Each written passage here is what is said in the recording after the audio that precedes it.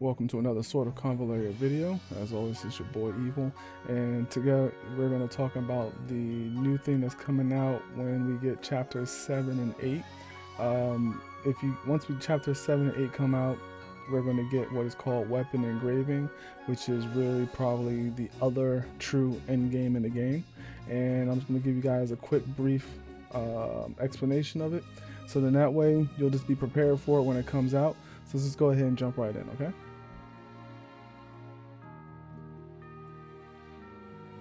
So what you're going to be doing is that once you are hitting chapter 8.5, you unlock gear engraving. In order to go take a look at it, you can just simply go to your character, click on their gear, and once you click on their gear, you click on enhance, and you're going to see this right here. So click on gear engraving, and then this pops up.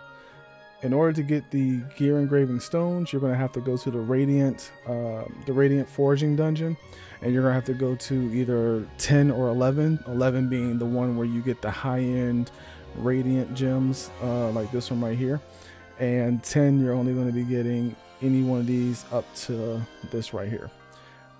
Each one of these provides kind of like a different buff depending on which two that you combined, and what I mean by that is you click on this, you're going to see the resonance list. Now you can pause the video if you want to read what each one of these do. I will go ahead and go slowly for you guys.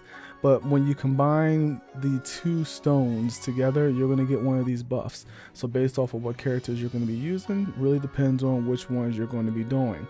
These are going to give you a significant stat boost to your characters, and I will give you guys a quick example. I'm just going to use a random.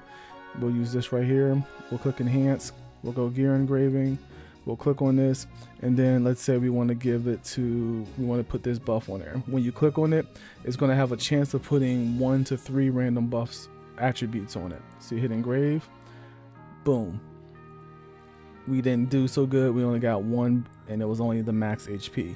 So you can decide if you want to keep this or if you want to go ahead and get rid of it and try it again. So let's just click use, don't remind me.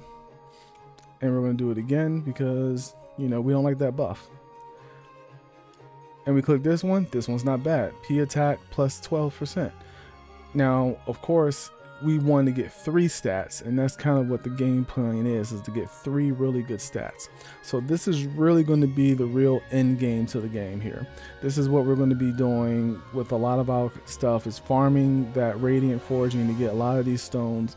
And then once we unlock these stones and we get a bunch of them, we're just going to be sitting here trying to get the best stats for our gear, and you will be putting it on your weapon and your trinket. And like I said, depending on which stones you put together, really depends on what buff and resonant buffs you're going to get. And that's pretty much it. There's nothing crazy. There's nothing ridiculous. It's pretty straightforward. I do like this a lot, but I do hate it because we're going to be sitting here and spending a lot of time farming that Radiant forging dungeon, and we're going to be spending a lot of time trying to rack up them stones.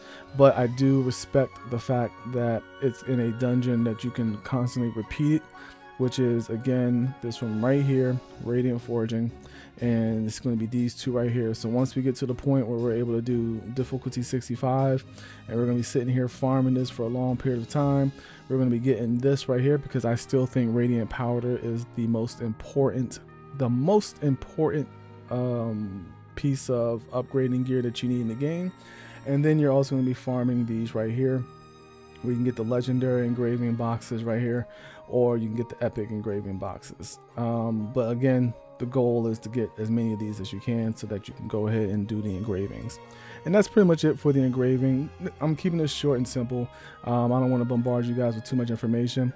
Please, if you like what you see, we're still trying to hit 1,000 by the end of the year. So a lot of you are watching the videos, but a lot of you aren't following. I would definitely appreciate if you guys can help me out so we can get that 1,000. I will be running a sort of convoluted giveaway once we hit 500.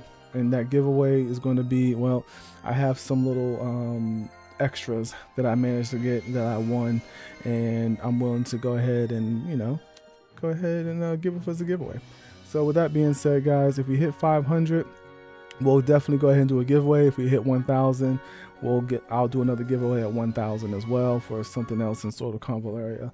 We'll have to see once we hit that goal. But make sure you guys like, subscribe, bell notification, tell your friends, tell all of them. And yeah, I will see you guys in the next video. Y'all take care of yourselves. Peace.